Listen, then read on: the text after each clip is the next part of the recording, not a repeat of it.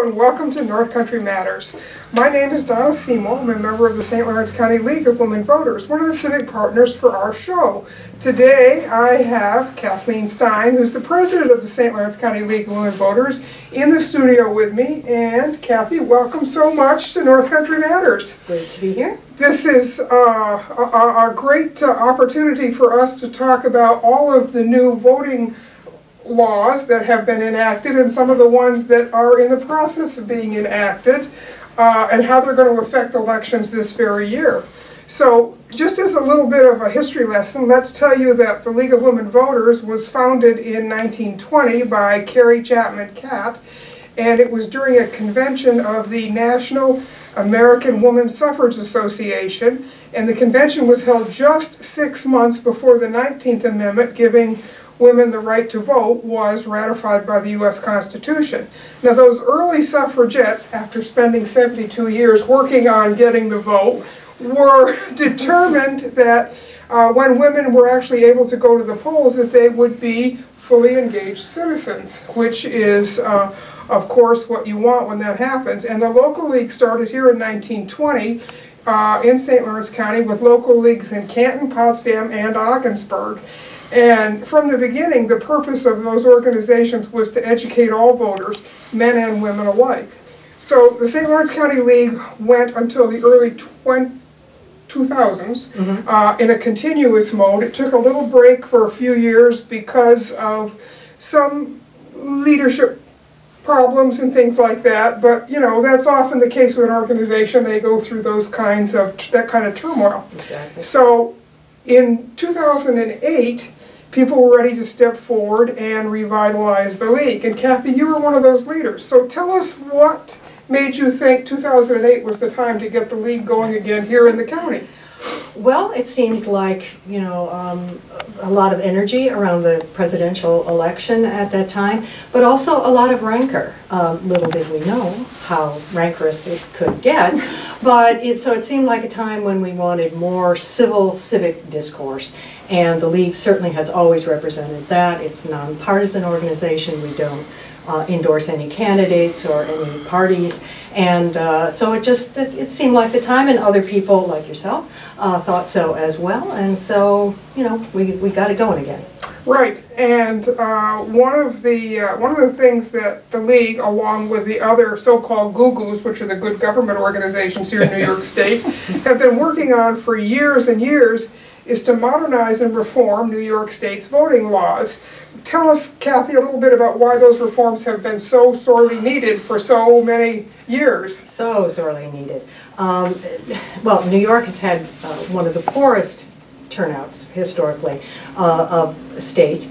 And part of the reason is that we haven't had any early voting. 38 other states in the District of Columbia have had early voting. We have very restrictive absentee ballot provisions. We only certain reasons, you know, can you get vote absentee. You know, cumbersome restrictions on registering to vote. If you move within the state, you've had to completely re-register. You know, who can vote in primaries? You have to be registered in the party, and then we make it hard, and still make it hard to change your registration. So, you know, I mean, we just, you know, many things that have helped suppress our voting turnout, and so, you know, we need reform. And this year, with the change in the makeup of the New York State Senate, of course the New York State Assembly has for years voted for reform, but those bills went to the New York Senate to die. Yes. So this year, in a word, yes. This year they did not die, they actually got acted on. So let's take a few minutes here to go through some of the new laws that will actually govern the way elections are run here in New York State starting in 2019, this year. So one of the things is early voting. So that is a huge step forward, isn't it? It is, it is. So there will be, starting 10 days before the election, early voting, and I won't go into all the details, but there will be some evening hours, there will be some hours on weekends, and it will go up through the Sunday before the election, and then there will still be voting on election day. Right, and so for 2019, that first day to start early voting will actually be October 27th. So that will make a big difference in terms of poll accessibility for a lot of folks who can't get time off to vote, or who are working in one place but have to vote in another place and may not have time to get back to their regular polling place. Another reform this year, and something that's actually going to save money, is primary consolidation. So let's chat a little bit about how that's going to work, Kathy. Yes, well, and this has been one of the things that has suppressed the vote in New York, is that we can have 3 different primary dates and people cannot keep track of them. They may get interested in one and then not realize that there are more primaries. And of course, it's very expensive for counties. And so now we're going to have one date. It's going to be in June, the 4th Tuesday in June, all the primaries together, much simpler. Right, and that would include congressional candidates if it's a congressional year. Yep. That would include any of your state and local offices, and that's going to be the only thing that will probably still require a separate primary date is a primary for president every 4 years, because I'm not sure that New York is quite ready for that. I don't know. That might be even too much, even for this reformist moment here. So one of the things that New York State has done is they have created pre-registration for 16 and 17-year-olds, which, other than for 18-year-olds who are going to turn 18 just ahead of that time period, just ahead of Election Day, this is big because it gives us a chance to really outreach to young people, doesn't it? Yes, yes, and for the league, we're very happy about that. That it will help us to get people, young people thinking about voting even before they actually can. And they were going to revise the forms, so there'll be a pending section there that will be marked, and then as soon as they turn 18, they will, their registration will become automatically complete. And one of the things that we saw for the 2018 election is that young people really were engaged this last year for the congressional elections. In several states, they turned out in surprisingly high numbers, and that kind of momentum is something that we hope going forward they will continue to stay engaged, because actually that generation is going to be much larger than the boomer generation, which up until recently has been the largest voting generation. So they need to get engaged early, and they need to stay engaged, because the issues that their federal and state lawmakers are looking at are things that are going to affect them for their entire lifetimes. Exactly, exactly. So another reform, which is really important, is the statewide voter registration transfer, and you alluded a little bit to that earlier. Yeah, so, as it is now, you move in the state, you have to completely re-register. There will be a state voter list, and that will be, that every voter, every board of elections can check their registration against. And so even if somebody has moved recently, they can vote by affidavit, and then the local board of elections can simply check the state list and say, yes, this person is registered, they just haven't changed their address here. We'll do that, and good to go. So you don't have people, forced to miss elections because they forgot to fill out the form again. Or they moved in within the time frame that it was allowable to register to vote in the first place, and that they would be cut out. One of the things this is going to entail, obviously, for something like this is a lot of education on the part of our poll workers. Yes, at the county levels, because counties are in charge of elections. Exactly, exactly. Yeah, and that is going to be one of the one of the things that the hurdles that will have to be cleared to make this all work. And the last of the 5 early voting measures that was passed and signed into law for this year is the closure of what's known as the LLC loophole, which is actually a campaign financing issue, isn't it? Yes, yes, yes. And it has enabled corporations to channel almost unlimited sums of money into political campaigns without their fingerprints showing on it. Now there will have to be, revealing. There'll be a limit on the dollar amount, and also revealing of who exactly is the controlling interest in these limited liability companies. Right. So there are 2 other reforms that the process has started this year, but because they require a constitutional amendment, it's actually going to be a couple of years before we see these come into effect. One is same-day voter registration, and the other is no excuse absentee balloting or voting, which we talked about a little bit before. Currently in New York, you have to be registered 25 days before Election Day in order to qualify to vote. And with the no excuse absentee voting, there are 6 reasons, official, accepted reasons that you can vote by absentee ballot in New York State, and this change would take away those and make it a no excuse absentee voting. So in order to do that, it's a constitutional amendment has to be passed in New York State. So tell us a little bit about those, Kathy. Yeah, and you know, this is a procedure, you know, that the legislative procedure for making a change to the New York Constitution. So both laws have passed in this legislature. They must pass again in the exact same form, same wording, in the next legislature, which is to say in 2020. And if they do that, then in 2021, they will be subject to public referendum. They'll be on the ballot as two, you know, separate referenda. And if they pass that public vote, then they become law. So 2022 would be the first time that both of these reforms would go into effect. Right, and these are going to be huge in terms of voter access to the polls, because it will mean that people really will be able to engage at a later time than they're forced to engage now when they want to vote.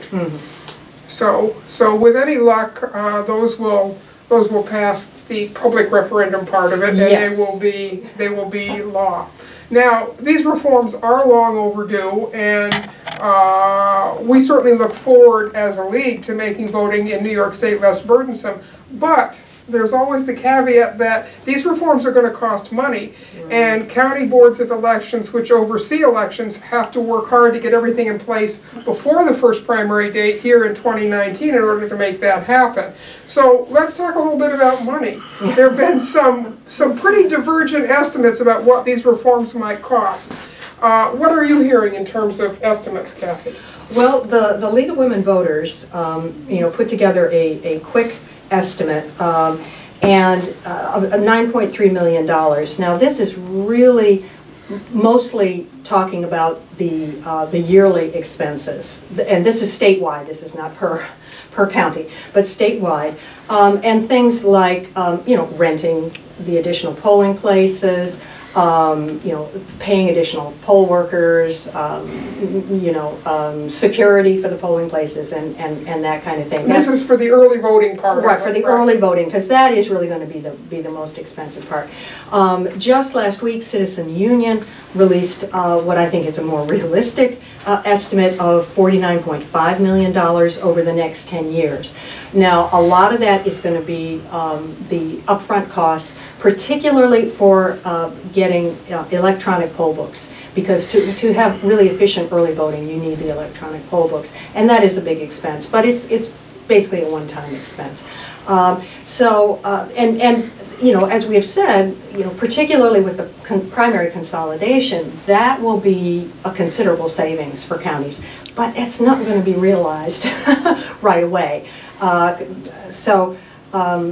know, that we really need to have money from the state level to come down to help the counties to deal with these. And that has to be upfront, and it has to be pretty quickly, because it needs to be in place before they start the primary season. Right. So that is the thing. Now, one concern has been that the governor did not dedicate any voting reform money in the New York State budget proposals that he made last month.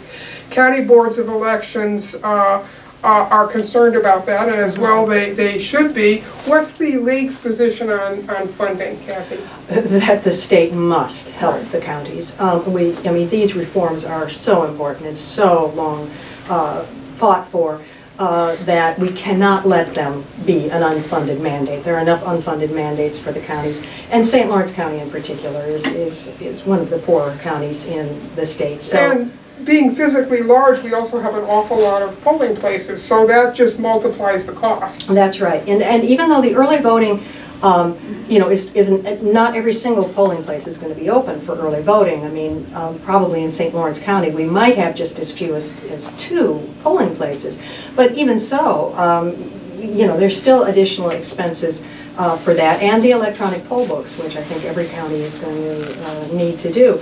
So yeah, so we are, you know, the league is already lobbying for additional, for money to be in the state budget, and all local leagues have been asked to meet with their boards of election, and in fact we will be meeting with the St. Lawrence County Board of Election next week, and we've already, you know, been in touch with both you know, commissioners, and they are very eager to talk to us, and because the State League wants the input, the local input about the different problems, because obviously urban counties are going to have different problems than, you know, a county like we are going to have. They want the input from all over the state to use in their lobbying efforts down in Albany. So yeah, no, the league, we appreciate the money side of this. Right.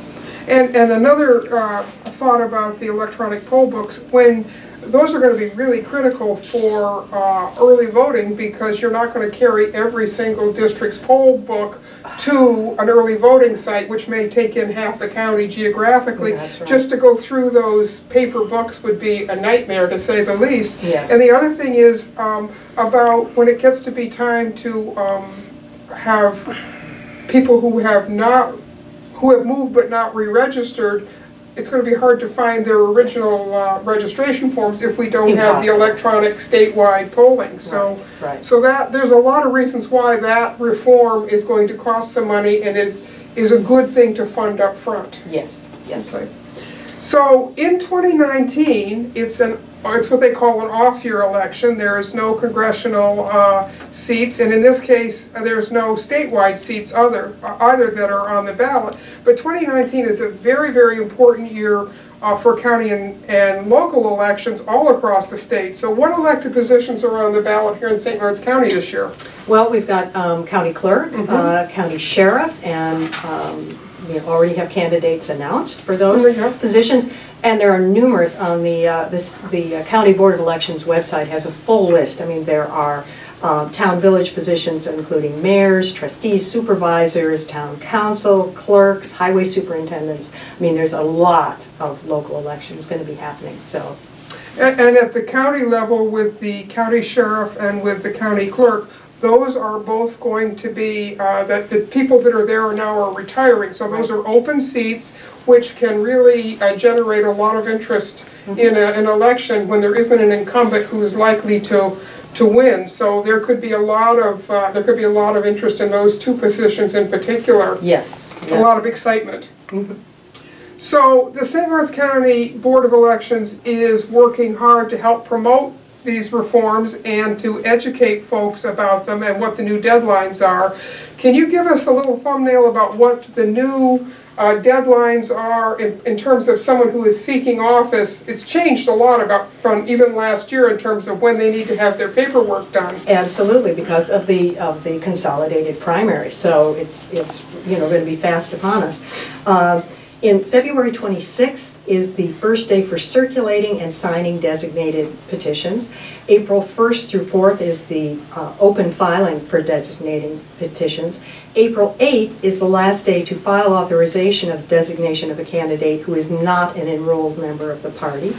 And it's also the last day to file a certificate of acceptance or declining a designation.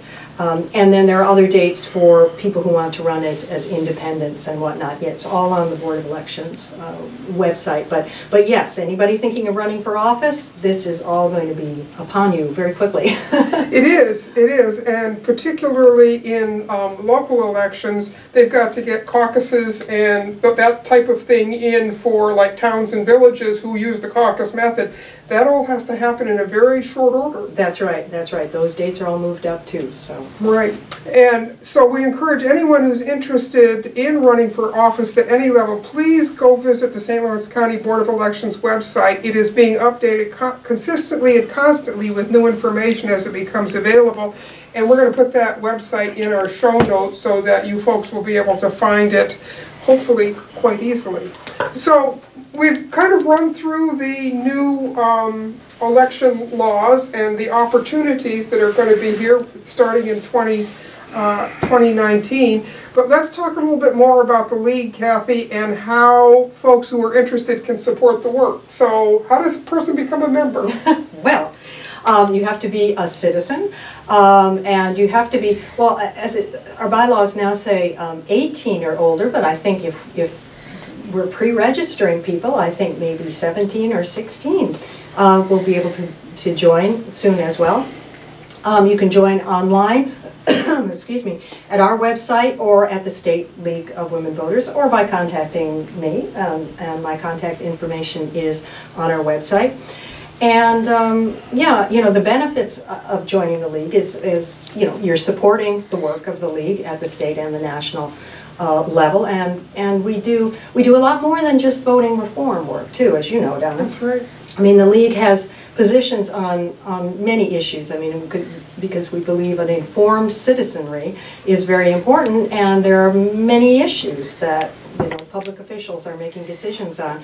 We have positions on, you know, environmental protection, on women's issues, healthcare reform, and just to name a few. And so people can get more information about that through our website as well.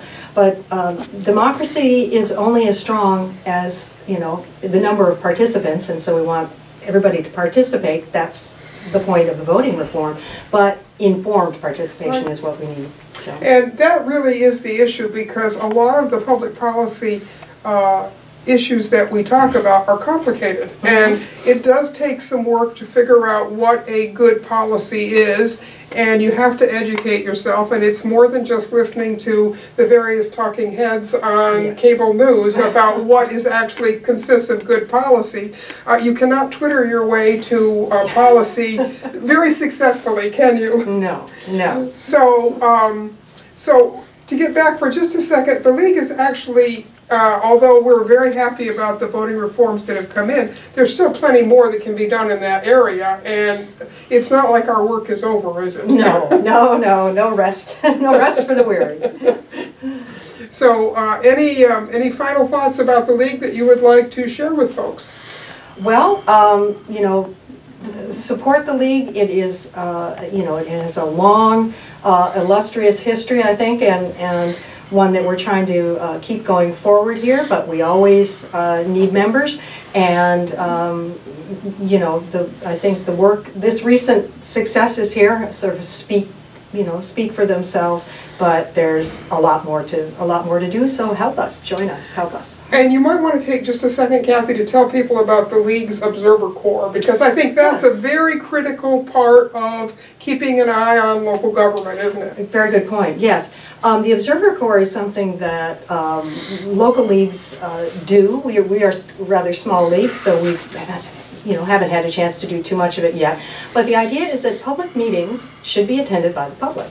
And so we have members of the League wearing a button to identify themselves as members of the Observer Corps, attend meetings, introduce oneself to whoever is chairing the meetings, and then you watch and see how the meeting is conducted. Are there sort of rules of order that are being followed? Was the agenda made available ahead of time? Are the notes available afterwards?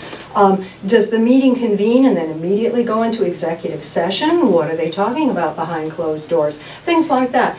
And also so that we can report back to members about maybe issues that are coming up and urge people to attend, but also to raise alarms if meetings are not being conducted properly and openly, and it's the sunshine effect, It is, and I think that you mentioned going into executive session. That seems to be the most problematic for any elected body, is when it's appropriate to do that, when it's not appropriate to do that, and often it's not either well understood or it may be misused, and if you're not paying attention, it's very easy to misuse it, isn't it? That's right, that's right. And it's just a matter of asking questions. There certainly are matters, you know, think personnel matters and whatnot, where for privacy reasons, you know, you need to go into executive session. That's obviously, you know, needed. But when all of the, when decisions are all made, you know, instead of public discussion,